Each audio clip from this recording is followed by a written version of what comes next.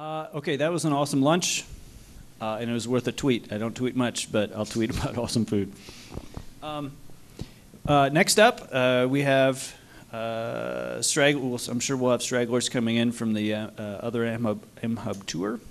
But next up, we have Louisa Bisio talking about manufacturing the open source desktop computer. Louisa works at System 76, a Linux computer manufacturer in Colorado, and is a big proponent of open source hardware and software. System 76 manufactures an open source desktop computer from raw materials, and she's going to talk about how to build their machines and why open source is important. Please welcome Louisa.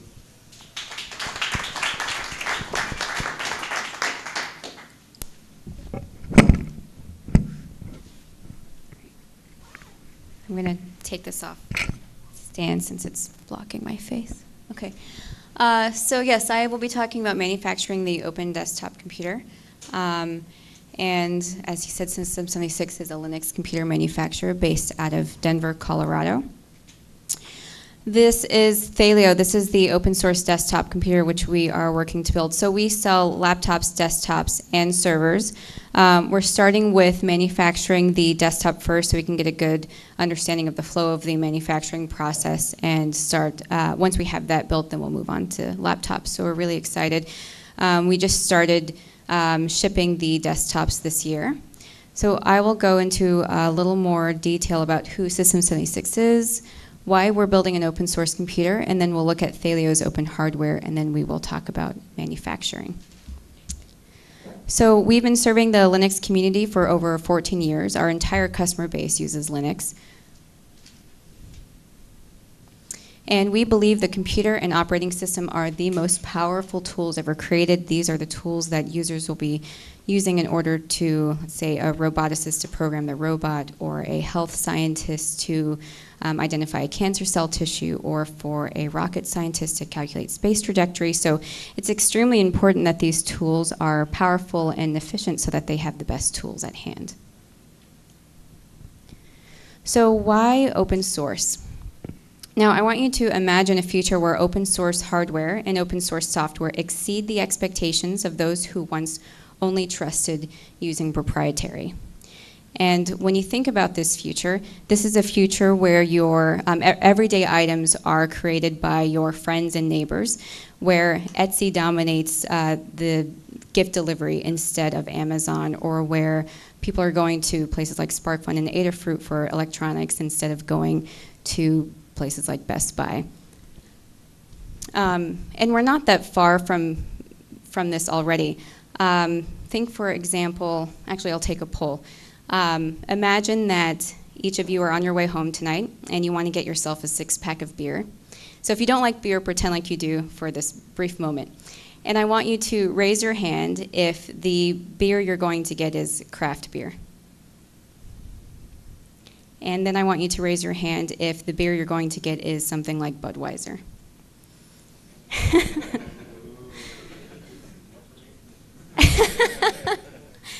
So the craft beer industry has done a really good job of exceeding expectations of something that you can get mass-produced or get more easily. And I want you to think about why some of you have chosen craft beer over mass-produced beer. And the pictures themselves tell a really great story. So not only, I'm assuming that most of you are choosing craft beer because you like the flavor, maybe you like the quality, maybe you like the styles, or the amount of options that are out there. So that's one thing that really sets them apart. But also there are two great things that I think really are applicable to open source. One is craft brewers have almost a dialogue with their customers whenever they are showing off a new beer that they make. They make this beer, they present it to their customers, and they're sitting down with them. They're listening really closely. Do they like it? Are there things I should change? Okay, let's reduce the amount of hops. Let's try this style instead. They didn't really like the sour. So it's a really good conversation and a really close conversation with their customers.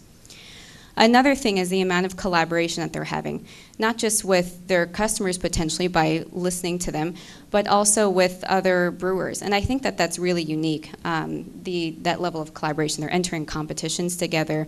They're selling each other's beer at each other's brewery. And I think that's really special.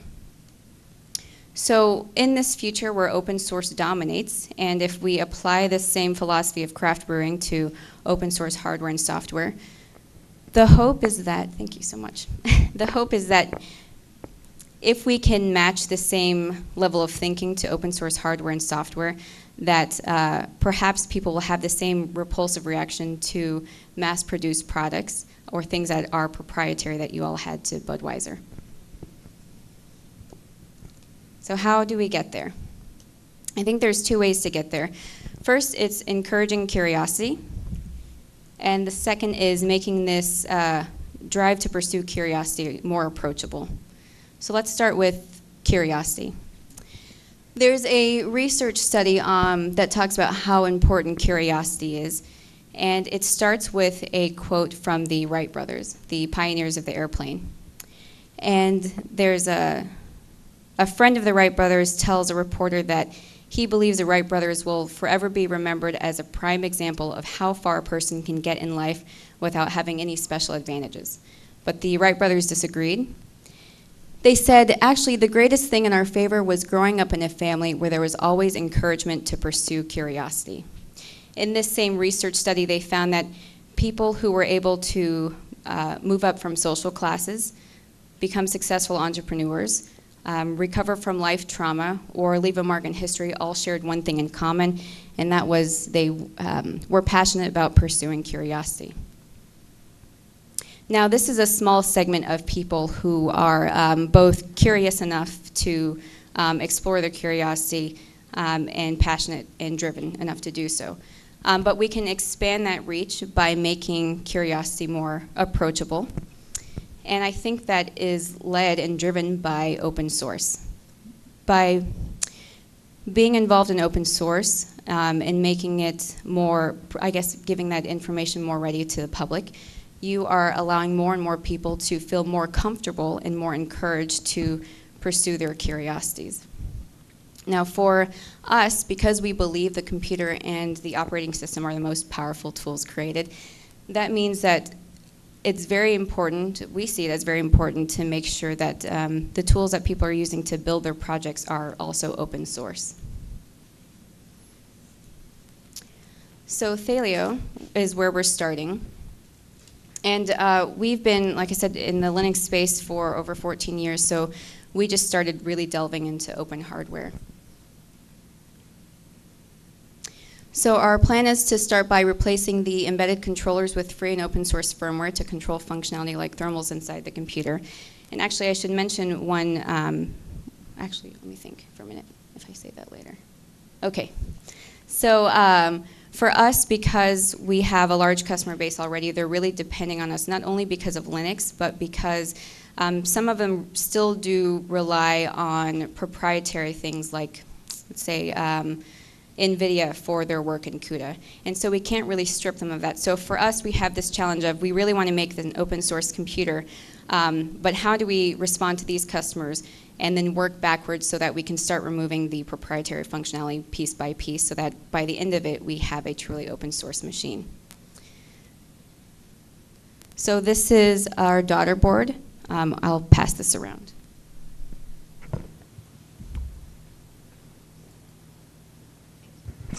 So there are two of those in there. There's two different kinds. And the function of the daughter board is, this is where we're starting to remove some of the proprietary functionality off the motherboard piece by piece. Let's go into, while that's being passed around, I can talk you through some of them. So, oh, this isn't showing.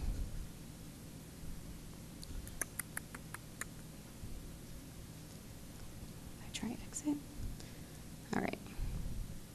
I'm trying to get KiCad to show on here, but I'm not really sure how to have it switch on the screen. Does anyone know by chance? Okay.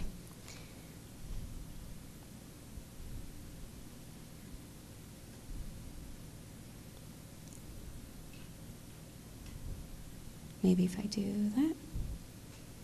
Nope. Okay. Well, it looks really cool on my screen. I'm kidding. I wonder if I can turn turn this around. Nope. Okay.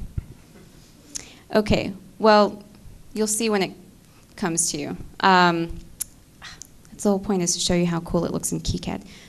Okay. So there are two different boards. One of them is the SAS board, which has 4 U.2 ports. And then on the other side, I'm still going through it, even though you can't see what I'm doing. Sorry.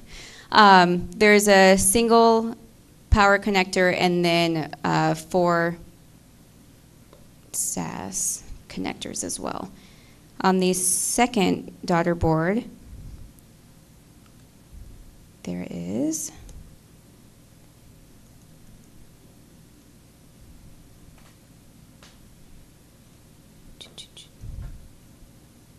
oops, 4 SATA connectors, and then a single power connector as well. There's also the embedded controller, 2 ports for connecting to the fan, and then a USB connector for the embedded controller, and then a power connector as well. So what the daughter board does is it controls things like the thermals, power, fan, and those kind of things. That's where we're starting for right now, and then we're going to keep adding more and more to this. In addition to the, how is this going to go? Okay, there. Okay, so in addition to working on the daughter board, as we start removing more and more proprietary functionality off, our engineers continue the challenge of how do they have more and more of these pieces open while running the computer at their maximum performance without throttling.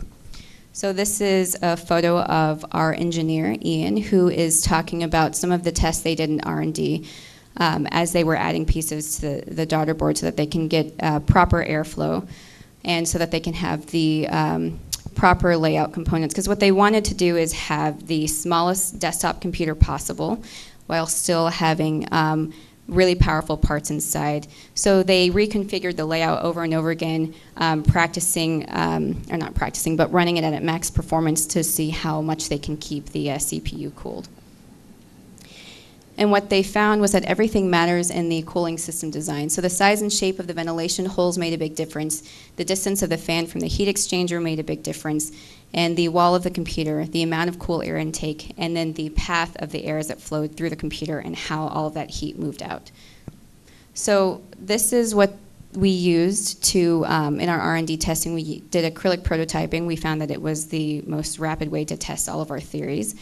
Once we felt like we had a good flow and the CPU was quiet, that everything could run at their maximum capacity, and we could also have everything lay out really nicely in a inside of the chassis, we moved over to metal design. Let's skip this next one. And so then we moved into metal, and this is how our computers start. So they start out with these giant sheets of raw sheet metal. So they're probably about the size of this carpet here. And we receive a huge pack of these. And then we move them over to our laser here where we cut out the fans and the I/O and the power button. And we move those sheets over to the brake where we bend metal. And this is what they look like. These are naked Thelio, so they're not painted yet. This is the first stage, and the second stage is getting them prepared for powder coating. And we went with powder coating because we found that it was the best for the environment. So to prepare for powder coating, we dip it in acid. This acid is what deep cleans the metal so that the powder coat sticks to it better. And then the bucket next to that is where we rinse it. So after it's been dipped in acid and rinsed, we move it over to our oven to dry. And the powder-coated particles are attracted to the heat, so they stick much better when the metal is hot. And then this is our powder coating area behind the acid rinse bucket. So this is a photo of powder coating. I think we can probably only do just a couple at a time. So when we talk about these being built by hand, they really are built by hand, one at a time. After it's been powder coated, we move it back into the oven. And once the substrate reaches 400 degrees, the powder flows and hardens and is cured. And then once that runs through the oven, it's completely dry and ready for the next step, where we pass it through the laser to be cut. So this is the Colorado Rockies and Thelio, and underneath is Morse code for System 76. This is a photo of Joshua, who's putting together the chassis. This is him applying the wood, it looks like. So it's made out of real wood pieces. You can choose between walnut or maple. And we actually partnered with the National Forest Foundation, so every purchase of a Thelio plants a new tree. And because it's made of real wood, one of the things we learned the hard way was that the color changes depending on when the wood was harvested. And we really liked the dark walnut, so, oh, thanks. So we had to buy a bulk order of the walnut wood in October so that we have the right color. I'm going to skip through some of these. Okay, so there's a lot of little features in Thelio that are really neat because we really want to build a computer for enthusiasts. And so there's things like we have extra screws that are built into the chassis so that if you want to add extra drives, you can without having to search for screws. But also, this is a photo of our rear exhaust, which has planets, and this is where the planets were aligned at the start of the Unix epoch. The bottom of the computer also has planets, and those are where the planets were aligned when our company was founded in November 2005. Our engineer saved this software that he built so you can enter any date in there and then see where the planets were aligned. So our hope is to get to a point where people are sending us their own Thelio design, so you could enter in your own date and see where the planets were aligned and then build that. So when we talk about releasing our designs open source, a lot of reporters get confused and they panic and they say, why would you release your product open source? This is my favorite question. So I think it relates really nicely to beer, so I have one last beer story for you. My husband is a brewer and he likes to make his own beer. And there's one beer that he really loves. It's a Neapolitan stout. And when you drink it, you taste the chocolate, and then later you taste the strawberry, and then it has a vanilla, creamy aftertaste. It's so good. But whenever he finds a new brewery he likes, he brings him a 6-pack of his Neapolitan stout. And I got really mad, and I said, why are you doing that? He said, what do you mean? I said, aren't you worried they're going to steal your beer? And then he thought that was weird. He said, so what? So what do you mean, so what? He said, if they steal my beer, he said the recipe's available online anyway.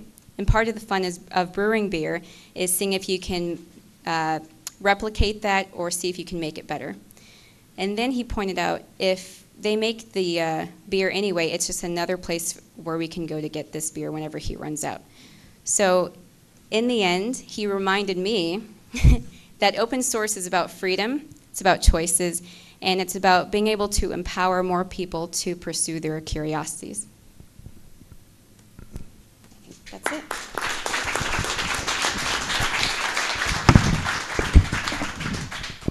Questions?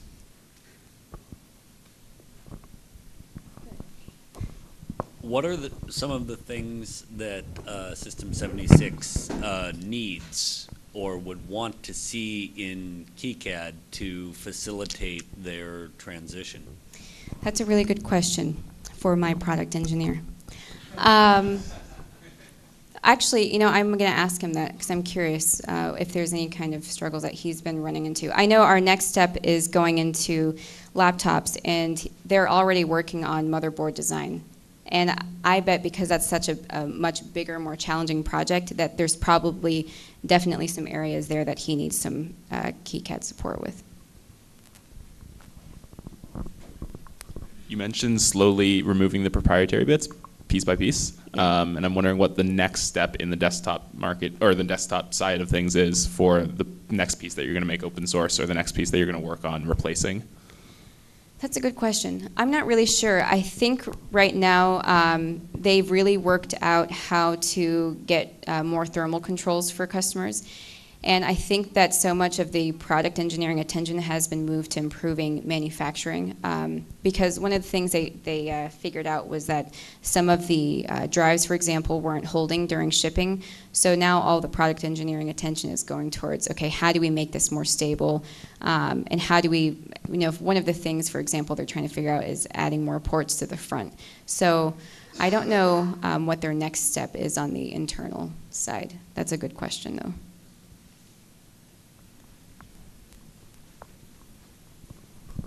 Hi. So one thing that I'm curious about with electronics is a lot of the specialty manufacturers or bigger companies require like NDAs for their products.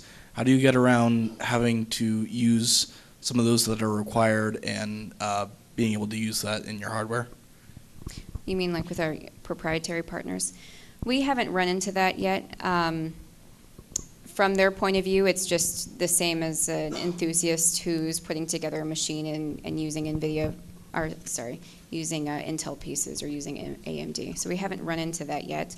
Our goal, though, is to have closer conversations with people in the proprietary space like Intel and AMD and talk to them about different ways we can maybe encourage them to be more open. AMD is really good about that, but that is probably where our next step is. So if they don't partner with us, then we're going to figure out how to do it.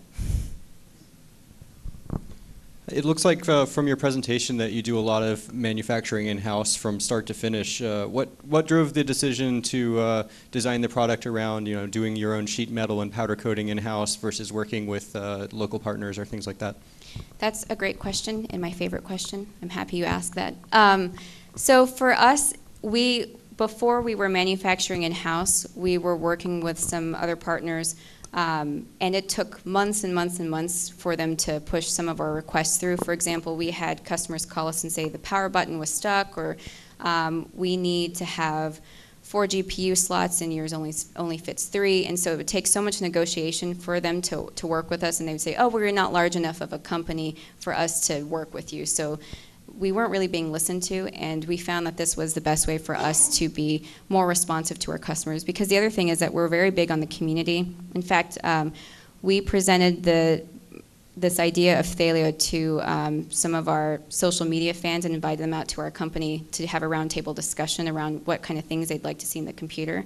So sometimes on social media they might say, hey, we should actually move the rack to the top right instead of the top left. And now we're able to make those adjustments right away, test them, try them out, and then let the community know what the result of those are. So I think for us to be truly, truly open source and truly collaborative with the community, everything should be in-house.